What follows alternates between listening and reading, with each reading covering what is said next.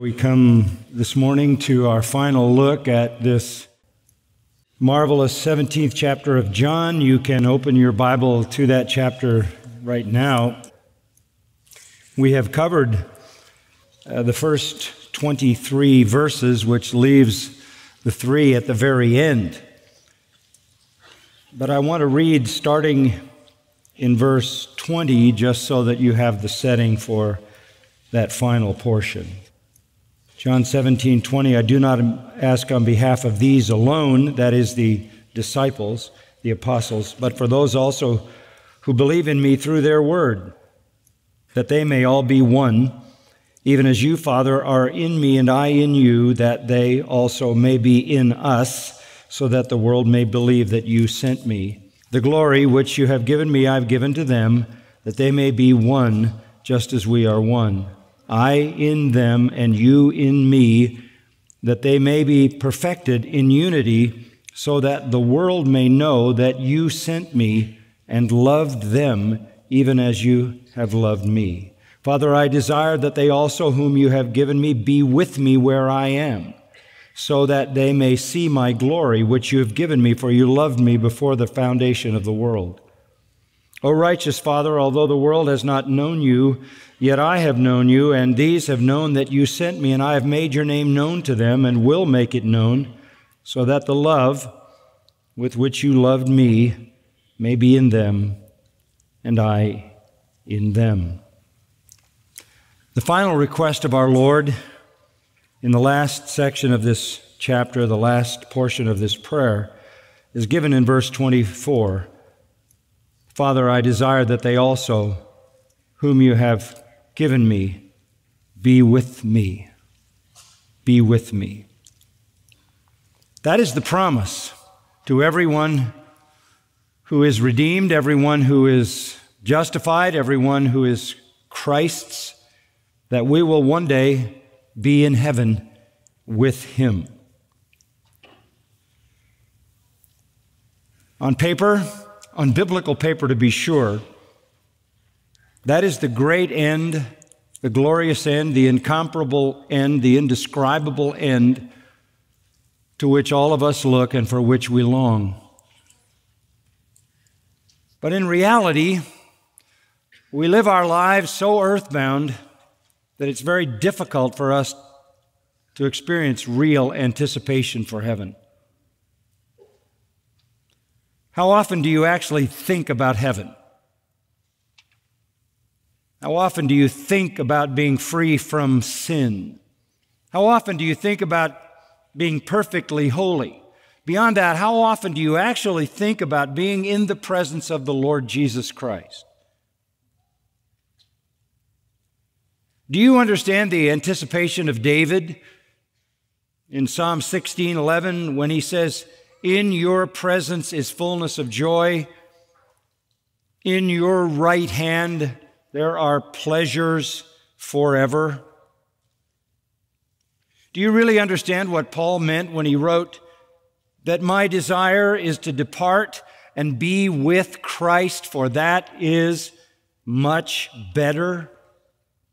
Do you understand the longing of his heart to be absent from the body and to be at home with the Lord?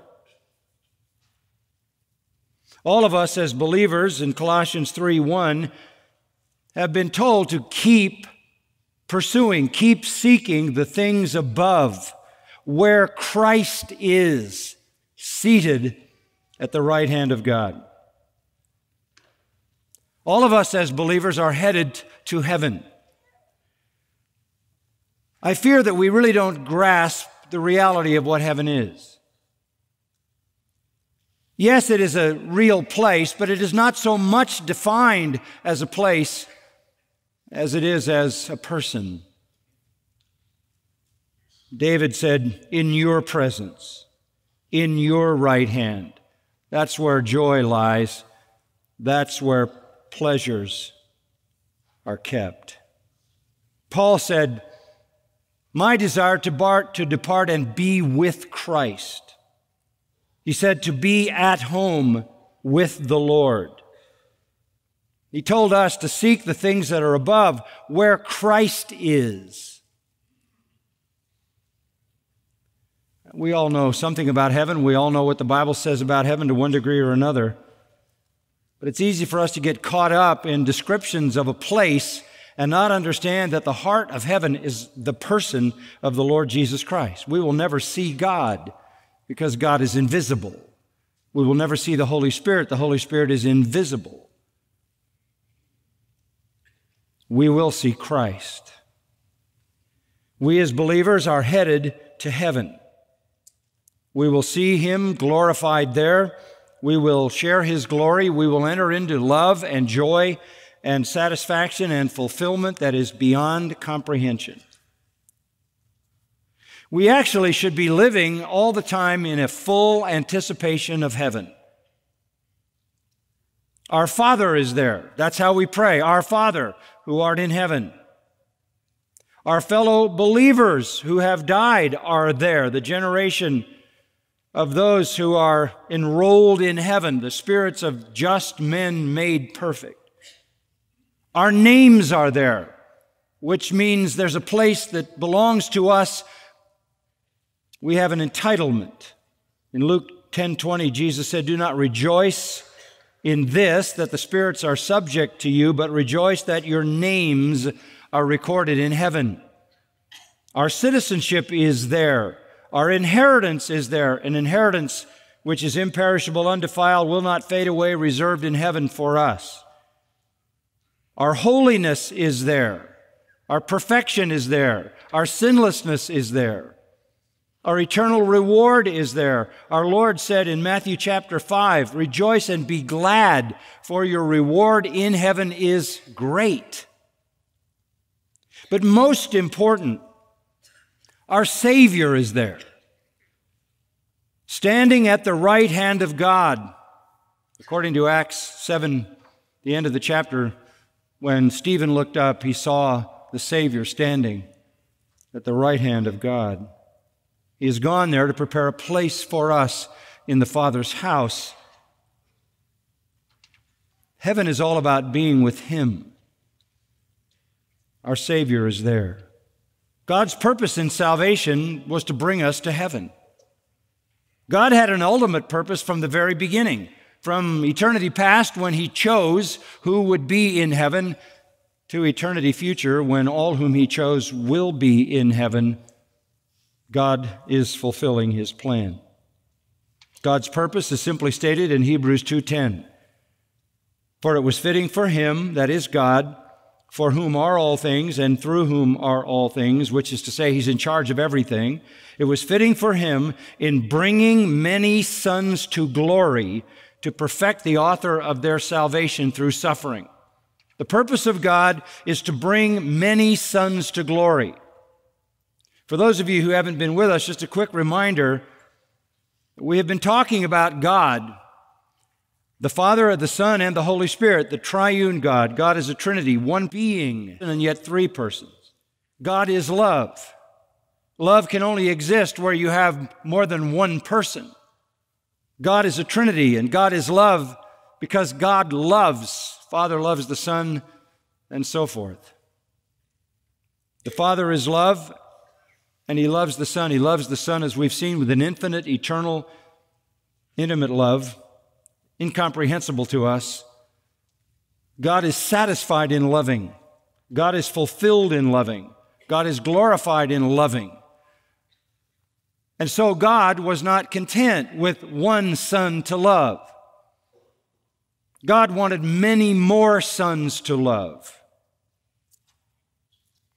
And He wanted to love them as He loved His eternal Son. So the Father decided to create a universe. If you wonder why we exist, it isn't an accident. It is because the eternal God is a God of love and set out to create sons that He could eternally love. He chose and prepared the creation.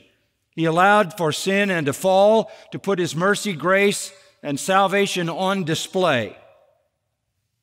He sent His own Son to die in the place of the sons of His love, to redeem them from judgment in order that he might have his justice satisfied and forgive their sin and bring them to glory.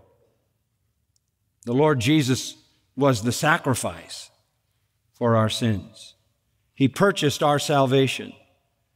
He also is the great high priest who prays us into glory, and that's what's going on in John 17.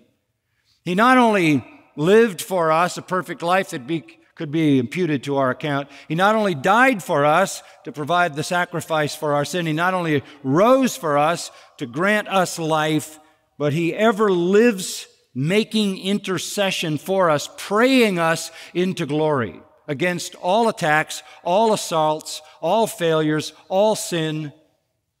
He stands at the right hand of God the Father on our behalf, the attorney for our defense, praying us into glory.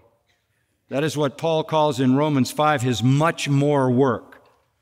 As I've been saying, his death was a matter of hours on the cross. His resurrection after a matter of days. His intercession goes on as long as time goes on. He is both the sacrifice and the great high priest of our confession. In John 17, we have the only biblical example of his intercessory prayer. And the point of it all is to bring sons to glory, all his sons. In order to accomplish this, he brings requests before the Father. Now, as we come down to the text that I read you at the end of the chapter, you will remember from last week that I told you there are two final requests. Our Lord has two final requests of the Father. The first is a prayer for the regeneration of believers. The first is a prayer for the regeneration of believers, that we would be one in the world, and that's verses 21 to 23, and we talked about that in detail last time. It is a prayer that they may be one, not in some kind of practical outworking of visible unity, but that they may be one, even as you, Father, are in me and I in you, which means that they are one in the sense that they possess eternal life, that they may be one in the sense of regeneration, in life shared by the Father and the Son. This is a prayer for internal life. To simplify it, it's a prayer for them to be given eternal life, salvation, the eternal life that he spoke of back in verse 3. This is a prayer that God would grant salvation and eternal life, the very life of God, to all who believe. To all who believe. And by the way, he is asking for God to do what God already planned to do and promised to do for all who put their trust in his Son. The petition then is not that we would get along with each other. The petition is that dead, blind, deaf, alienated sinners who do not know God, who belong to Satan, who operate within the kingdom of darkness, and who are given the ability to believe by the Holy Spirit, upon that believing will be granted life, forgiveness, and become literally one with God and Christ and the Spirit. He is not praying for some kind of progressive external unity of behavior. He is praying for a perfected, instantaneous unity of being. Just to remind you that that is what is on his mind. In verse 23, he said, again, along those same lines, he's talking about making them one in the sense that we are one, I and them, you and me, that they may be perfected in unity, that they may be perfected in unity.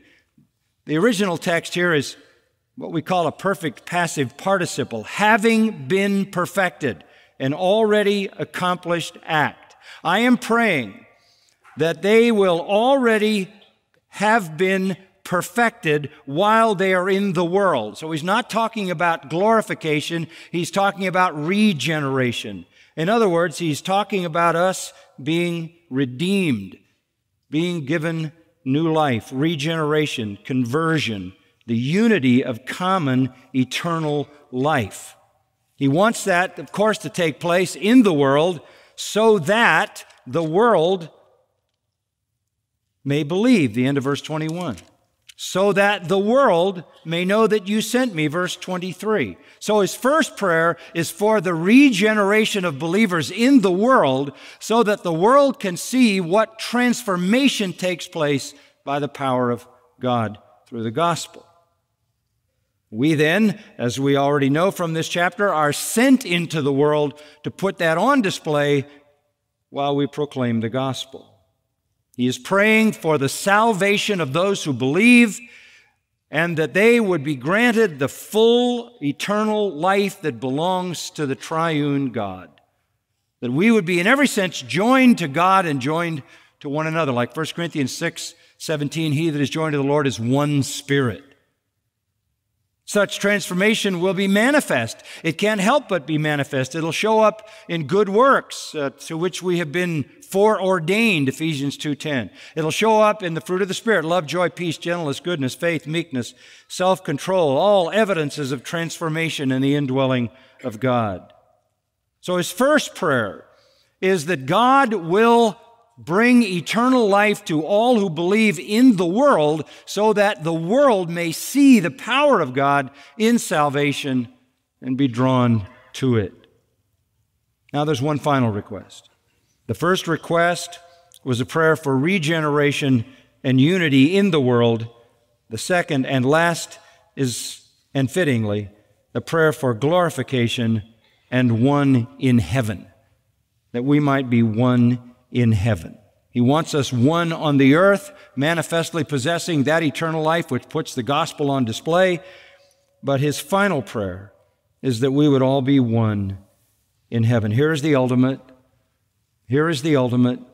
The Son prays for the Father to bring all his chosen sons to glory.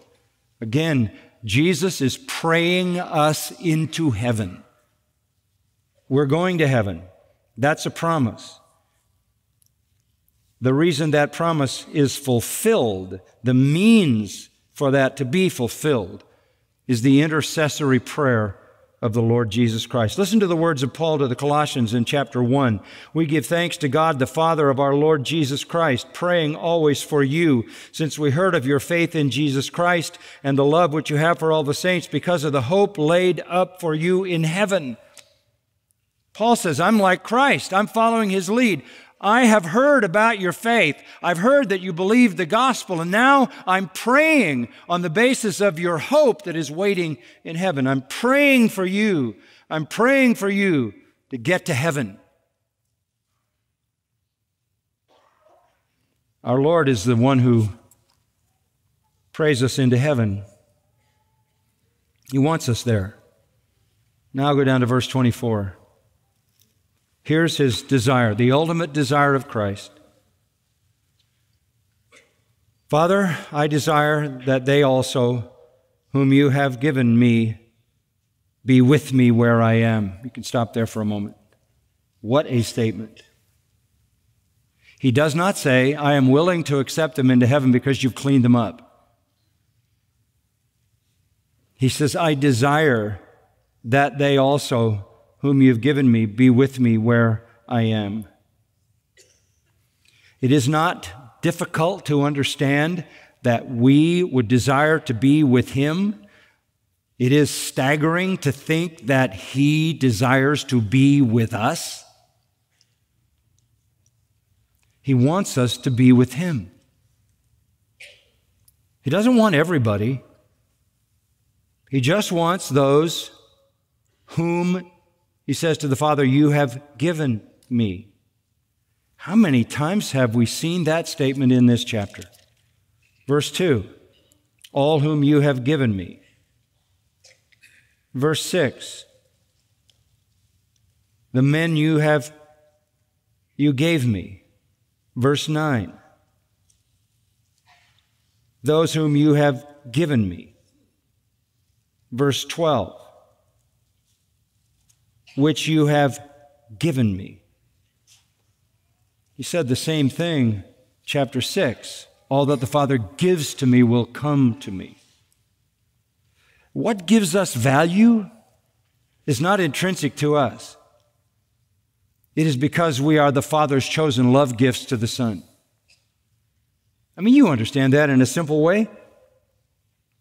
You go to a store and see something nice and you buy it and bring it home, and it sits around and collects dust or does whatever it does and serves a certain aesthetic or functional value for you. But if that same object had come into your home as a gift of love from the person who loves you most, it takes on completely different significance. It's treated very differently because somehow it personifies all that is bound up in that love. And that is where we find our value. It is not that the value that I have to Christ that makes Him desire to have me in heaven with Him is intrinsic to me. It is because of the Father choosing me as a gift of the Father's love. It is the Father loving the Son and the Son loving the Father, and I get caught in the middle, thankfully. In Ephesians chapter 1 and verse 3, we know those familiar words. Blessed be the God and Father of our Lord Jesus Christ, who has blessed us with every spiritual blessing in the heavenly places in Christ, just as He chose us in Him before the foundation of the world. What gives me value to Christ is that I have been chosen by His Father, and I am a love gift from the Father to the Son. So are you if you're a believer. So our Lord has a desire in verse 24. And the desire is, I desire that they also whom you have given me be with me where I am. And by the way, He's certainly not talking about Jerusalem, where He is when He prayed that. He's not talking about Gethsemane, where He's about to be in a few moments after the prayer. He's talking about heaven. He's already anticipating heaven. It's on His mind. Back in verse 11, I am no longer in the world, yet they themselves are in the world, and I come to you. Verse 13, now I come to you. He's already anticipating heaven, and His desire is for eternal fellowship with us, the chosen sons of God. As I said at the beginning, God has more love to give than what He gave His Son. So, in infinite love, He wants many sons. That's why Ephesians 1 also says God chose us to adopt us as sons. We are sons of God, given as a collective bride to Christ. We're headed for heaven. And please notice, to be with me, He said, where I am. Fellowship. Psalm 23, we will dwell in the house of the Lord forever. He strongly desires to be with us because we are the Father's love gifts to Him. In 1 John chapter 3, verse 1, we read, see how great a love the Father has bestowed on us, that we should be called children of God, and such we are. Who can measure this love? All John can say is, see how great a love. He doesn't even use a lot of adjectives. We have been so loved by the Father. We haven't deserved it, haven't earned it, purely on the basis of God's uninfluenced choice and sovereignty. We have been given to Christ. We have become children of God, more sons. The world doesn't know this. Why? John says, because we are now the children of God, but it doesn't yet appear what we will be. But we know that when He appears, we will be like Him because we will see Him just as He is. That's heaven. Seeing Christ just as He is. Heaven is seeing Christ, being with Him. And again, as I said last week, if you love anything in this world more than Christ, then heaven is loss. If your affections are more attached to any other relation or any other possession on this earth than Christ, then heaven will be loss. Now, obviously, if you're a believer, you don't totally love the world. If you love the world, 1 John 2 says the love of the Father is not in you. But it's amazing how entangled we become in the world. One of the reasons that in a lifetime of ministry, my desire has been to cultivate in you Christ, constantly bringing Christ before you, is to fill your life with the realities of Christ so that He draws out all your affections. And if you love Christ most, then heaven will be fulfillment. Now, why does He want us there? To be with Him for what reason? Two reasons. Reason number one, verse 24. So that, that's the purpose clause, so that I desire that they be with me where I am, so that they may see my glory which you have given me. My glory which you have given me. For you loved me before the foundation of the world. He wants us there to see His glory. He wants us there to see His glory. When He came down to earth, His glory was veiled, right? John 1:14 says, we beheld His glory, the glory as of the only begotten of the Father, full of grace and truth. What does John mean we beheld His glory? What do you mean you saw His glory? He just looked like a man. He looked like any other man. What do you mean you saw His glory? We saw His glory revealed in grace and truth. We knew that when we were seeing grace and truth, we were seeing the glory of God. We saw it manifest in those attributes. His true glory was veiled, but His attributes shone through. There was only a moment when they glimpsed His glory on the Mount of Transfiguration, Matthew 17, and they all literally fell over in just a glimpse of His unveiled glory. The Apostle Paul says in 2 Corinthians 4 that the Lord Jesus Christ is God, the glory of God shining.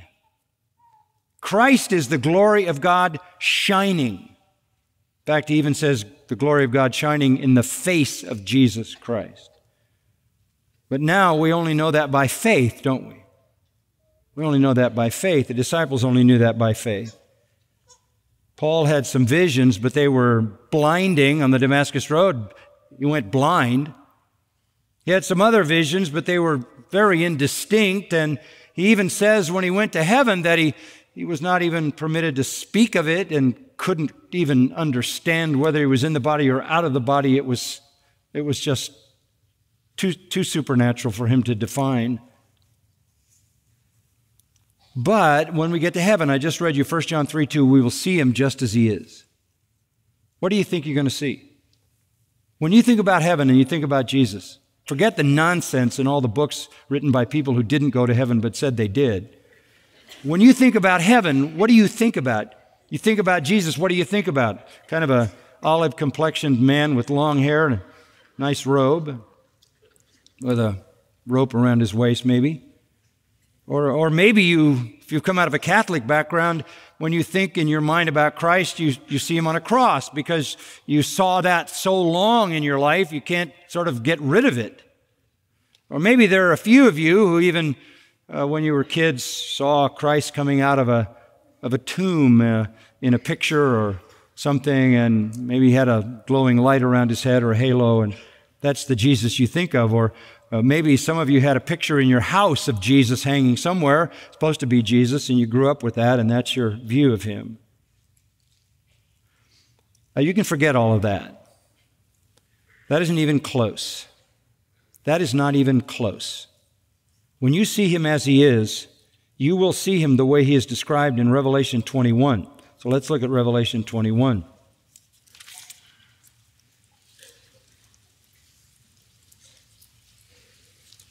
Now, we can just kind of pick up part of the description of heaven. The material is jasper. The city is pure gold like clear glass, a transparent gold. And then there are precious stones adorning the foundation stones, all beautifully colored stones mentioned in verses 19 and 20. And then there are shining, brilliant pearls that reflect the colors of the rainbow. And the street is pure, transparent glass. Okay, now you're looking into the New Jerusalem, the capital city of the infinite heaven. Infinite heaven. It has no boundary. It has no end. The infinite heaven. And there's no temple, verse 22, for the Lord God and the Almighty and the Lamb are its temple. And the city has no need of the sun or the moon to shine on it. You are now in eternal heaven, and there's no light. You don't need any light, for the glory of God has illumined it, and its lamp is the Lamb. There's one light in infinite heaven. It's Christ. That's beyond comprehension. All the peoples will walk by its light. Kings of the earth will bring their glory into it. In the daytime, there will be no night. Down in chapter 22, verse 3, there'll no longer be any curse. The throne of God and the Lamb will be in it, and his bondservants will serve him. They will see his face. Oh, here we are. The glory of God shining in the face of Jesus, and his name will be on their foreheads, and there will no longer be any night, and they will not have need of the light of a lamp or the light of a sun, because the Lord God will illumine them. There's one light. God lights up infinite heaven with one lamp. And that lamp is Christ. Full display. Full display. The glory of the eternal Son, incomprehensible to us. We will see Christ in all his glory, limitless. Unlike Moses, who saw a little bit of glory when God tucked him into a rock, we will see the full blazing glory, and we will not be consumed because we will be holy. Why does he want us to see this glory? So that we will see, back to verse 24, see my glory. Why? Because I want them to see that you loved me before the foundation of the world. How does that connect? Again, all the glory of God is shining in the face of Christ limitlessly. It lights up infinite heaven. And our Lord is saying, all that glory given to me to become the lamp of an infinite heaven is an expression of the Father's love to me. When you enter heaven and you see the glory of Christ, you will know how much the Father loved the Son to give him that much glory. When we read, my beloved Son in whom I'm well pleased, and we have such a small, infinitesimal, puny concept of what that means. Someday when you walk into heaven, whether you go by rapture or by death, we're all going to go there, you're going to see such glory radiating from Christ that he's the only lamp in the infinite eternal heavens forever. And that glory coming through Jesus Christ, which you will see face to face, that glory coming through Christ will demonstrate to you how much the Father has eternally loved the Son to give him such infinite glory. The Father loves the Son. And all of redemption is to get us to heaven so that we can see how much the Father loves the Son. We are loved as well. We are loved into heaven so that we can see how much the Father loves the Son. We will see his staggering, incomprehensible glory. and we will know the fullness of the Father's love for him. We will spend forever praising and honoring our Savior and Redeemer as we behold his glory. So first of all, the Lord wants us into heaven to see his glory. And secondly, to know his love. To know his love. Not just to see that he is loved, but to experience it. Look at verses 25 and 26. O righteous Father, called him Holy Father earlier in verse 11. O righteous Father, although the world has not known you, we've seen that, yet I have known you. These have known that you sent me, and I've made your name known to them, his disciples, apostles, those who believed, and will make it known. That's right. Christ says, I'm going to continue to make your name known, and I'm going to fill out the whole history of redemption by gathering in all your beloved sons. I will continue to make it known. And he does that through his Spirit, through his Word. Why? Here's the second so that, the second purpose clause. First, so that they may see my glory. Here, so that the love with which you loved me may be where? In them. And I in them. I want them with me to see my glory. I want them with me to know my love, the love with which you love me. It is just stunning. That's what was said at the end of verse 23, right? You love them even as you love me. So I try to help you to imagine how much the Father loves the Son. If there is no light in heaven but him, he's the only lamp in the infinite glory of heaven, and that he, being given all glory, becomes the sole source of glory in all of heaven, is therefore on display as the one whom the Father loves so greatly that all glory is in him displayed.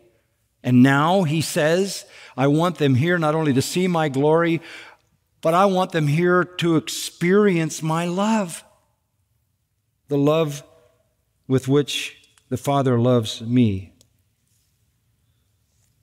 So that the love with which you loved me may be in them, and I in them. And of course, that incorporates that we would love him back. So if you want to define heaven, you just got the definition. It's all glory and all love. All glory and all love. God is love, and eternally loved his Son, infinitely loved his Son, intimately loved his Son, and eternally, infinitely, and intimately loves all of his sons, all of us, and his eternal Son wants to bring us all to glory so that we can see the manifestation of how much the Father loves him, and so that we can also experience it ourselves. God cannot love his Son any more than he does. He cannot love us any more than he does. His mediatorial work to bring us to glory is to bring us into that incomprehensible love. And he will get us there. Hebrews 7 says, the former priests existed in greater numbers because they were prevented by death from continuing. They all died. But Jesus, on the other hand, because he continues forever, holds his priesthood permanently, therefore he is able to save forever those who draw near to God through him, since he always lives to make intercession for us. He's able to get us to glory. Patricia and I were in Scotland some months ago, and we were traveling around the borderlands in the south of Scotland with Ian and Jean Murray, and we were on a bit of a trip to discover some of the locations of the great ministry of Samuel Rutherford. Obviously, Ian Murray is theologian and historian without equal, and had a special love for Rutherford, so we were chasing around the borderlands of Scotland, and eventually ended up in Anwath, a tiny, tiny village where Samuel Rutherford, probably the second greatest figure in the Scottish Reformation next to John Knox, had ministered so effectively for years. Very, very small little church. The walls are still there. And we spent some time getting to know Samuel Rutherford. In preparation for that trip, I read a biography of Rutherford, and he died in 1661. In that time of history, there was a very, very looming reality in everybody's life, and that was death. People didn't live very long, and there were all kinds of diseases, all kinds of plagues, all kinds of things that could take lives. They lived without a lot of earthly treasure, and they lived with a very stark reality that death was looming over everyone's life. So they talked about that. They preached about that. Samuel Rutherford said a lot about death and heaven. He talked about heaven. And when he talked about heaven, he talked about Christ. He talked about what theologians call the beatific vision. The ultimate beatitude, the ultimate blessing is the vision of Christ in glory. That was Rutherford. 200 years later, after Rutherford, there was a pastor in a free church, Presbyterian church in Scotland, whose wife Anne Cousin was her name, was a Scottish poet. And Anne loved Samuel Rutherford's writings 200 years later. And she was writing hymns. She would write hymns for her husband's church. And in 1854, she wrote a hymn, a poem, and the title of it was The Last Words of Samuel Rutherford. That's an odd title for a hymn. It was based on his deathbed sayings as he anticipated seeing the Lord. That hymn had 19 verses. 6 of them are in our new hymnal under the title, The Sands of Time Are Sinking, which was the first line of the original 19 verses. The hymn is a reflection on seeing Christ. The hymn ends with this line, The Lamb is all the glory of Emmanuel's land. That's how it ends. That's the vision you have to have. John Owen, powerful English Puritan, was a contemporary of Samuel Rutherford, and he, like Rutherford and like many others, thought a lot about seeing Christ in heaven.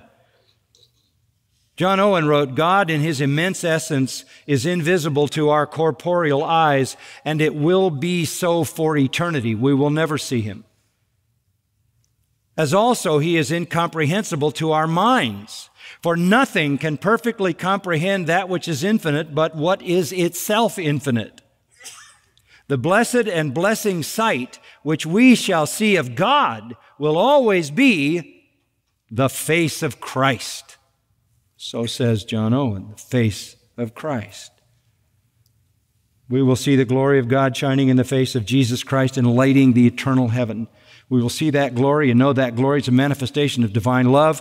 We will be swept up in that glory. We will become reflectors of that glory. That glory will shine on us and off of us. We will radiate that glory through all of heaven, and we will also swim in that same love. We will be loved by the Father the same way He loves His eternal Son. Father, we thank You for a wonderful morning and wonderful weeks looking in this chapter.